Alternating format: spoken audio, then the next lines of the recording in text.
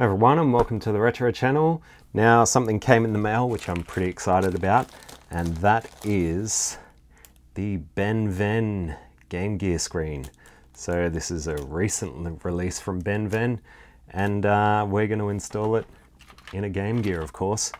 Now the difference between this screen and a lot of the other replacement screens on the market is that this uses an IPS panel, whereas the other screens use a TFT panel.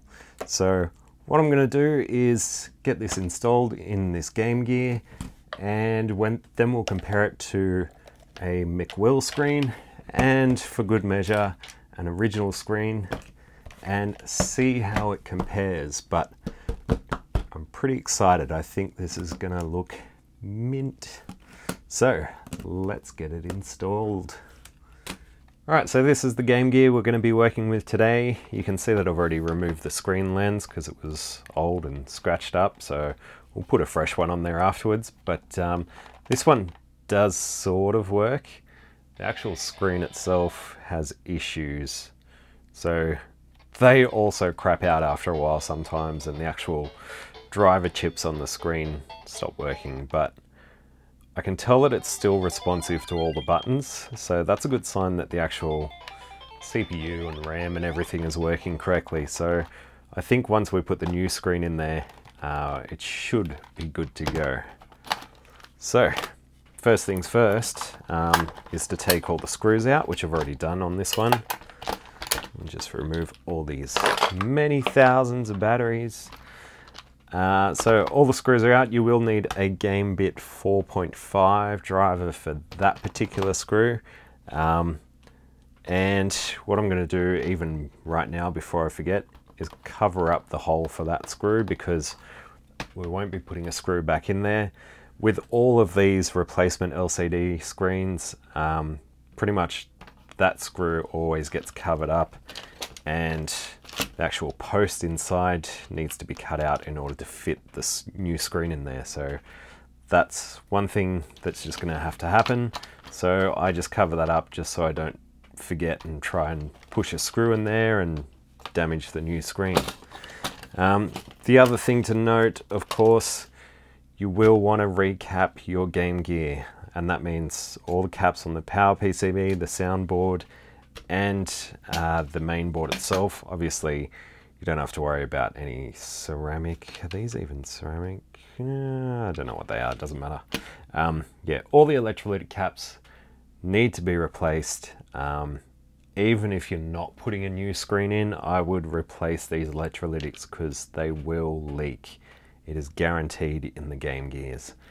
Now I'm using a VA0 version motherboard, so it's got the twin ASIC chips. You can also use this, or install this mod on the VA1 version, which has got the single ASIC, but not the VA4. And you'll know it's a VA4 because it's got VA4 written up the side. And yeah, there's really only two main chips on the back. The VA4 boards, I don't think there is a replacement screen option for these, so yeah, if you've got one of these, you're pretty much stuck with it. I mean, I got this in a job lot along with a bunch of other Game Gears, and I haven't even bothered changing out the caps because there's not really much to do with this thing, so oh well. So yes, VA0 or VA1 will work with this mod.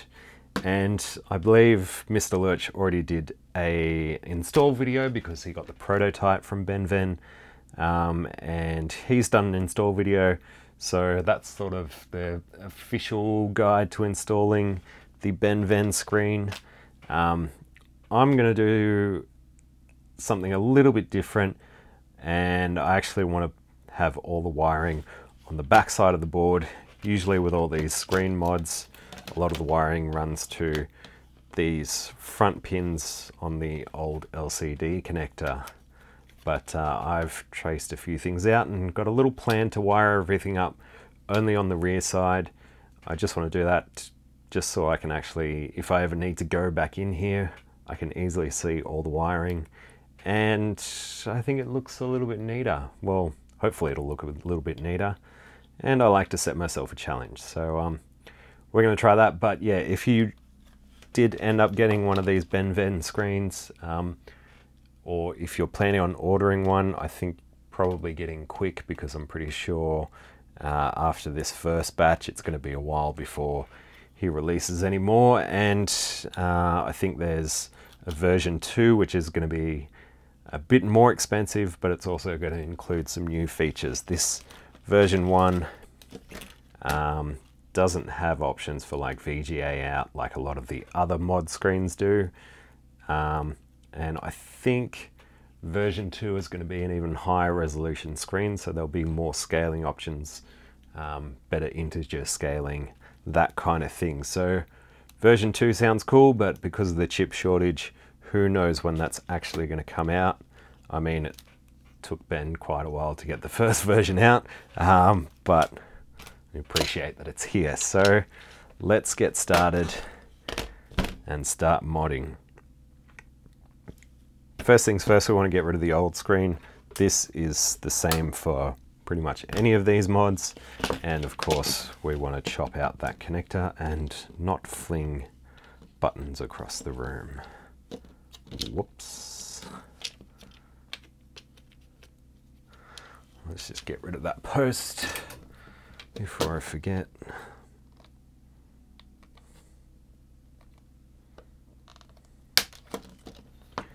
Cool. Doesn't have to be perfect, just as long as it's not sticking out. Put that aside. And we'll put this aside. Bring this in. Now, because I'm not actually planning on using any of these pads, I'm not worried if I accidentally lift one. Normally you'd want to run through with the soldering iron and just gently ease these up. I'm not going to bother, I'm just going to start tearing. Obviously I'll be somewhat gentle about it. Sort of.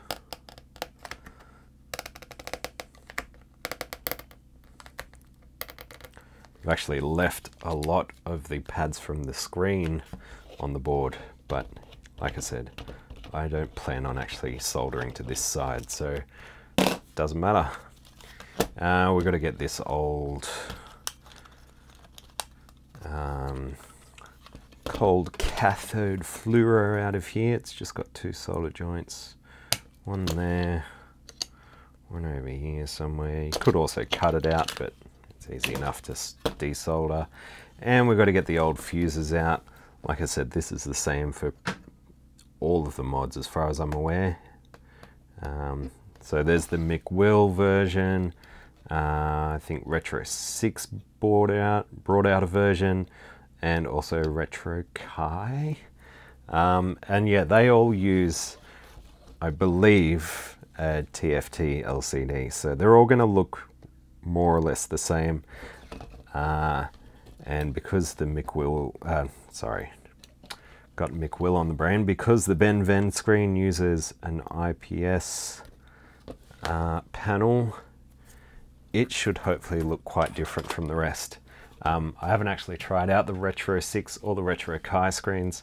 I believe they are easier to install because I think the Retro 6 has like a flat flex ribbon cable that sort of loops around some of the components, and the Retro Kai sort of has a board that makes it a bit easier to solder to these pads here. But like I said, I'm not actually going to be even using them, hopefully, unless I've made a colossal F up, which is quite possible for me. The only thing I will need to do, even though there doesn't seem to be much there, is just make sure there's no solder left over from where the fuses were, because that part of the board needs to be completely flat. And that actually came out quite easily on this one. So yeah, that's it for the first part. Now moving along, the other component that needs to come out is this coil here. Once again, that's quite easy. I'm just going to heat up its legs and work it out by gently tilting it back and forth, just because I don't really want to break out the desoldering gun just to remove these few components. That's more about me being lazy than anything else. And I believe that is it. Yeah, with the McWill mod, there's all sorts of other components that you have to pull out, which, I mean, you're probably not going to replace the screen again, but I don't like removing hundreds of components. If something brand new and shiny comes along and you want to use that instead, chances are you're going to need some of those components back. So ideally, removing as fewer components as possible is preferred. So I think from seeing the install video, these pads all went on this side of the board, which is a little counterintuitive when you're looking at it because all the text is upside down. But I assume that's the way it goes in. Yeah, always good to have a this way up somewhere on the board, especially if you got your text one way, and yeah, as far as I know, it actually gets installed up this way. Probably should take that cover off. Oh,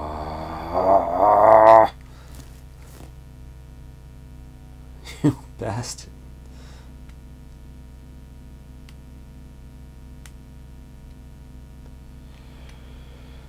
Get off. Oh, that's annoying.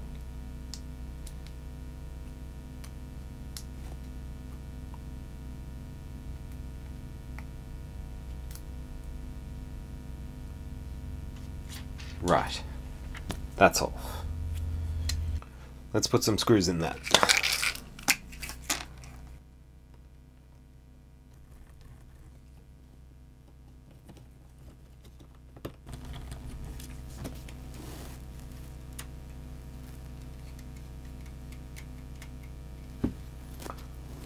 Alright, so I do appreciate that it comes with a bracket.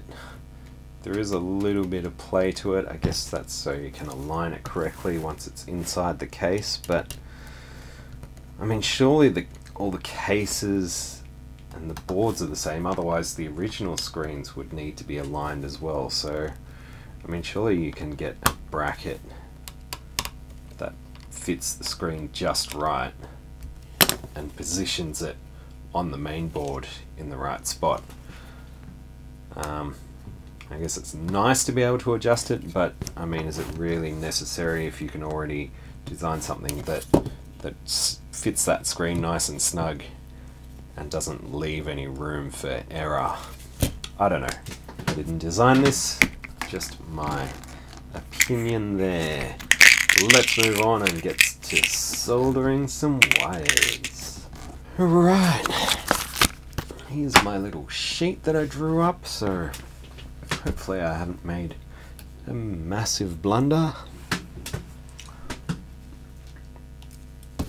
Here's some hookup wire. Hook us up. Alright, left hand side of R31. So the first spot we're going to is R31. Now, like I said, this is not the part of the official install guide. This is how I'm doing it because, just because. Now you'll see a lot of these install guides mention getting the clock signal from FB1, which I guess was a spot for a ferrite bead, but none of the boards seem to have it installed. But I did have a board that doesn't even have FB1 on it, and in that case you can tap between these two resistors, so this junction in the middle here, if you don't have the FB1 on your board. I was wrong about this one. The screen itself doesn't actually cover up the holes where the fuses were, so I guess I didn't need to make sure they were free from solder, but yeah, on the other boards the PCB covers up most of these holes, or at least on the McWill version that I've got. Right, we are back, and I've put the screen in a different board. I spent a few hours, probably far too many, trying to troubleshoot why the colors were wrong on this board with the BennVenn screen, and I've put it down to something wrong on this board, but I can't tell what it is. Yeah, I even moved the cables to the recommended spots on the LCD connector, everything tested for shorts, and still got the exact same color issue. So there's definitely something wrong with this board, and luckily enough I had another twin ASIC board. This is one of the ones that I mentioned before that doesn't have a spot for the ferrite bead, so you need to solder the clock signal in between those two resistors next to the crystal. But this one actually works. So one other little issue as I'm trying to put it back together is to do with this bracket. Now, it is a 3D printed bracket, and I do prefer it over the McWill screen, which you actually have to sort of solder into the main board and try and line it up and then solder it down. Not a big fan of that, but unfortunately this bracket is just a little bit out of shape, and once I pull it out, if I can find my screwdriver, I'll be able to demonstrate that. So the issue with the bracket is that it doesn't perfectly line up with the little mounting posts inside the Game Gear front panel. Now, when it's like this, you can just pop it and it'll slightly bend into shape. But when it's attached to the actual board, it doesn't have that kind of flexibility. So you end up with it either sitting up on this corner, or if you manage to get that in, it sits up on the other corner. So I will have to take a little bit out of one of these corners just to make it sit flush.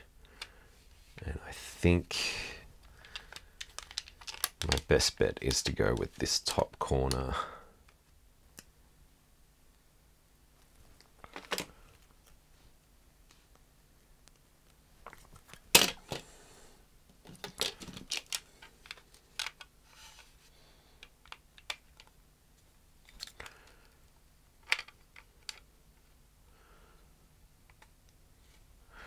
I think we can work with that, but yeah, it didn't leave much left.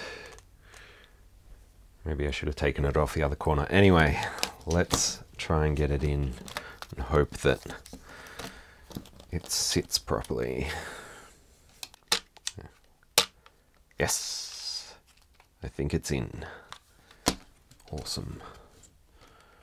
Haven't snagged anything. And yeah, I don't have to worry about cables going around to the front because everything is wired on the back. I like that.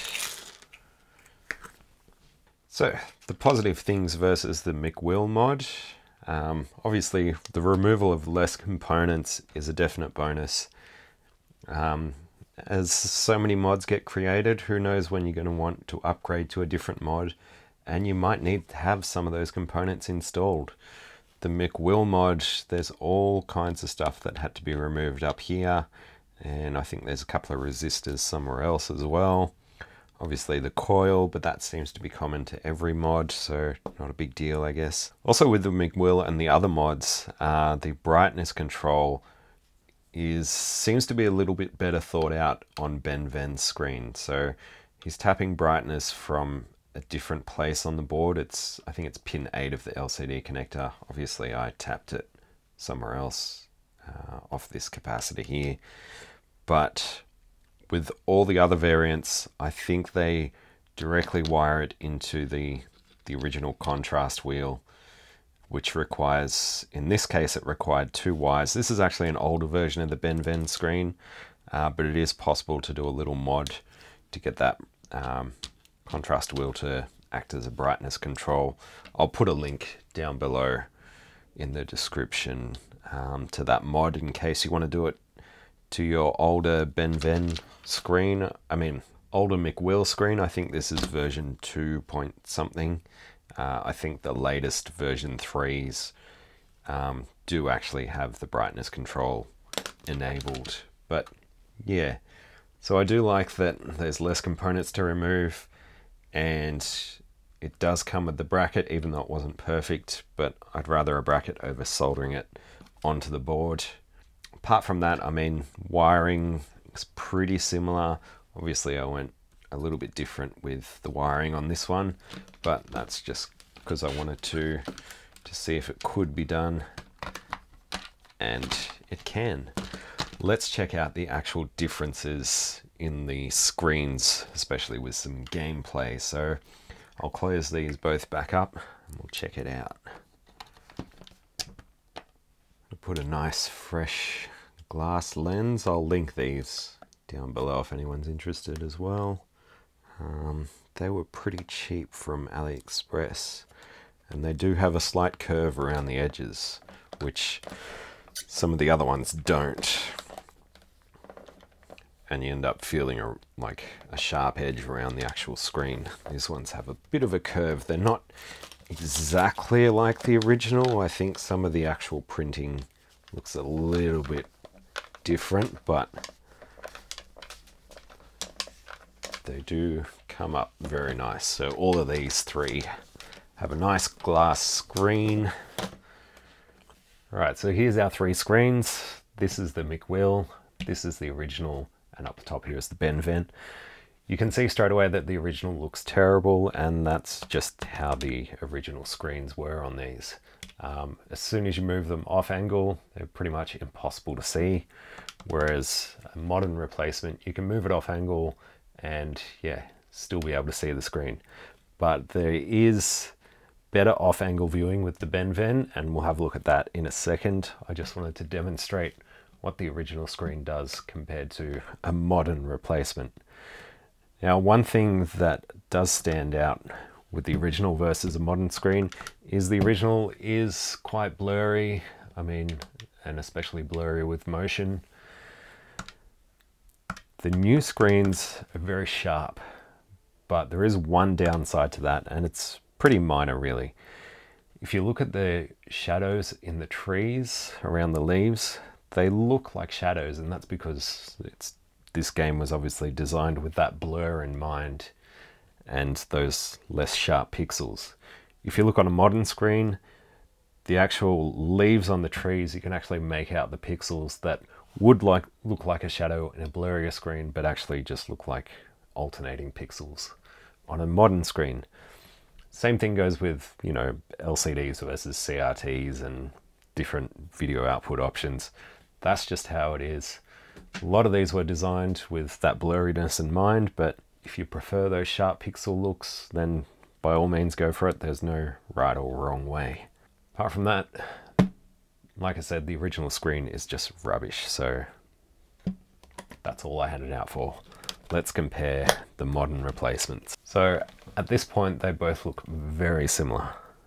There is not much difference between them.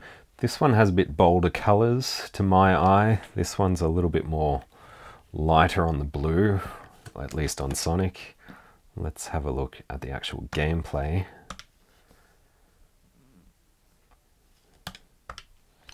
So yeah, this one definitely looks better from where I'm sitting, and that makes me realize that this is actually the BennVenn screen, because the off-angle view is far better than the McWill. See how the colors on this one are almost inverted, and it gets worse the further off angle you get. So around 20 degrees, maybe 30 degrees is good, but after that it just gets worse and worse. The BennVenn IPS screen just looks pretty much perfect regardless of the viewing angle. So definite big plus for this.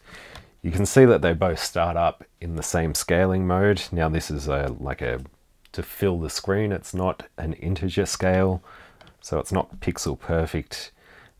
Let's swap through the modes and see how they differ. So the first mode is double wide scale. So it is an integer scale horizontally, but not vertically. This works well for most games. You can really get away with it most of the time, and it's especially good for games like Sonic here, because you don't get the horizontal shimmering as you move left and right across the screen. Both of them also have a scan light option. The BennVenn screen, you simply hold start and push either up or down to turn on or off the scan lines. The McWill, you just sort of cycle through them, so that's scan lines. And then the next setting is double horizontal, double vertical. So it's scaled 2 times in both directions, and I think the battery just died on that one. That's a bit annoying. One sec. Right, so there's our double scale. So it's double horizontal, double vertical. Integer scaling, this looks quite sharp, and obviously it's going to remove any shimmer, but it is going to cut off parts of the screen.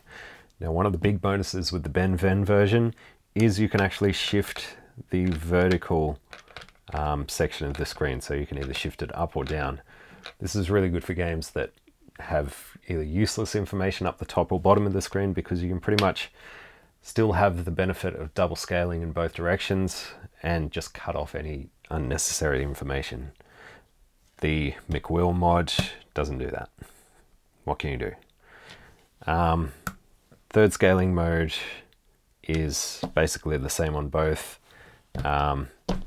You'll notice that this one does not have a border around it, whereas this one has a blue border. That could just be a difference in the ROM version that I'm using.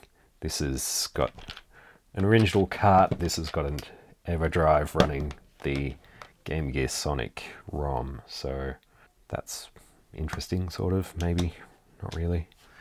And then it's back to full screen, non-integer. One other thing to note, if we turn the volume, just pause that, turn the volume all the way up. Both of them are about the same. There's a slight buzz, but I think that's just Game Gears. As I turn this one down though, so turning the screen brightness down on the McWill screen causes a sort of weird high-pitched noise that sort of changes with the brightness.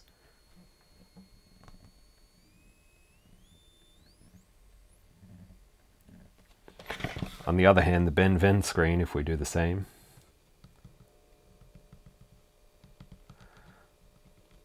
there's no high-pitched noise. The buzz of the audio may have increased slightly, but keep in mind we've got both of these at full volume, which is quite loud. You'd probably normally be playing at something around there. And in that case, you definitely can't hear any buzz from either screen. But just something to note that, oh no, that you can still definitely hear a buzz from the McWill screen, even at fairly low volume. So there is that high-pitched noise. So yeah, definitely some better filtering going on with the BennVenn screen.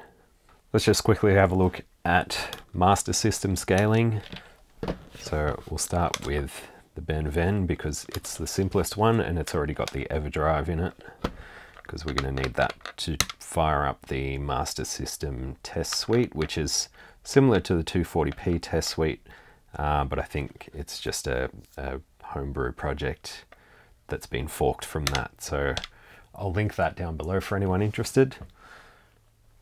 And here it is here. So in Master System mode, there's no option on the BennVenn screen to actually change the scaling that I'm aware of. It does obviously detect that it's running in Master System mode because it's scaling at 1:1 at the moment. So there is a bit of a black border around the entire screen, but nothing too major there. Everything looks really solid in these test patterns. Yeah, pixel sharp, everything's basically perfect, and there's not really much I can fault it on. And like I said, viewing angles, oops, and I just went back out of that. Viewing angles, pretty much perfect. Like, those colors basically remain solid the whole way through from 0 to 90 degrees. So yeah. Linearity is an odd one. I think the Master System must have non-square pixels, because you can see that these circles are stretched vertically slightly. That's a bit strange. Unfortunately, there isn't any other scaling option, so you're stuck with that. But as I said before, everything else is pixel perfect, so it's a bit odd. I'm not 100% sure, but I assume that the Master System doesn't have square pixels, and that's what messes up this test. In saying that, I couldn't tell the difference without looking at that linearity pattern, but maybe you'd be able to tell if you're playing Sonic and you went through one of the loops. If you could see the entire loop on the screen, it may look like an oval. As I said, there's no other scaling options with the BennVenn in Master System mode. Now for the McWill, there is different scaling options. So it starts up stretched horizontally, and everything looks pretty normal until you get to things like the color bleed pattern and the grid pattern. The pixels are not consistent. You get sort of fat and skinny ones all the way through the screen, and same with the stripes and checkerboard pattern. So because it's not scaling 1-to-1, some pixels are going to get stretched, others are going to stay like a single pixel. And here's our viewing angle test, so you can see that it changes quite a bit over the whole viewing angle, and that's just what you get with a TFT screen versus an IPS screen. Linearity, so here it looks like a nice round circle. Now remember that it's actually stretching the image horizontally, so that's what makes me think that the Master System probably has rectangular pixels to begin with and not square ones that these panels happen to have, and pretty much every panel these days is going to have. We can at least change the scaling mode and also add scan lines. So we can change it to 1-to-1, which makes it stretched vertically, but it does sharpen up all these other tests, so they're all pixel perfect again. So there's a bit of a trade-off there. Personally, yeah, I'd rather have the pixel perfect look and lose a little bit of linearity. But as I said, hopefully there'll be a new version of this coming out eventually that'll use a higher resolution screen and will have some better scaling options. So for me, the BennVenn screen is definitely my new go-to. I think it's got the right balance of options versus performance and price. And yeah, I do prefer it over the McWill screen for sure. And well, anything beats the original screen. Speaking of the price, this was under 100 Australian shipped to me. I think the McWill screen cost just under 200. And speaking of which, I did even get one of the AliExpress McWill specials. Do not buy these. There's no instructions. There's nothing to actually hold this LCD in. You've got to figure that out for yourself along with everything else. It is pretty much a copy of the McWill, and that presents an issue because if it wasn't for McWill and BennVenn creating screens for these systems, not only would these copies not exist, but if everyone just went out and bought the copies, these guys probably wouldn't bother creating the originals just to have their product basically ripped off.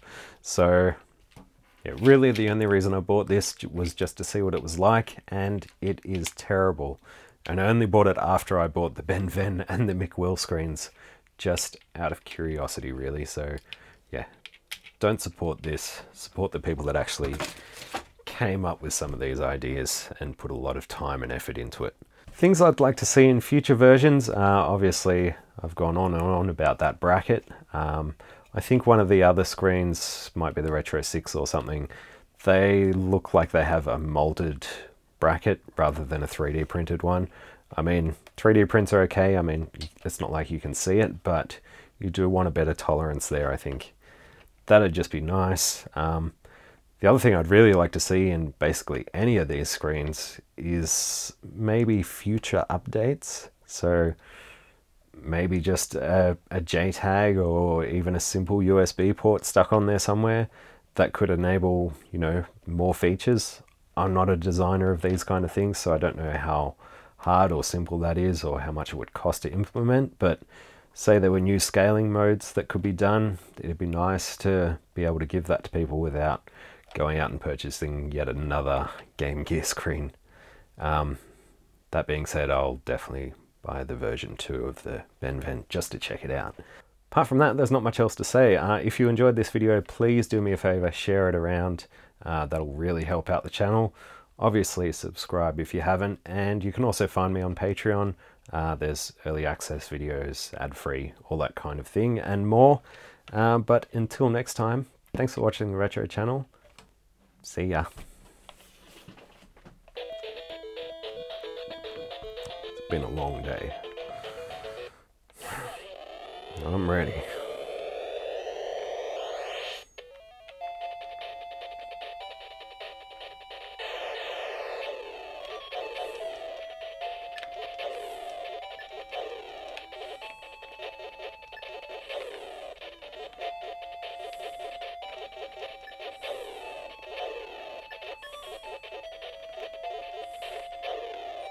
Oh, you bastard.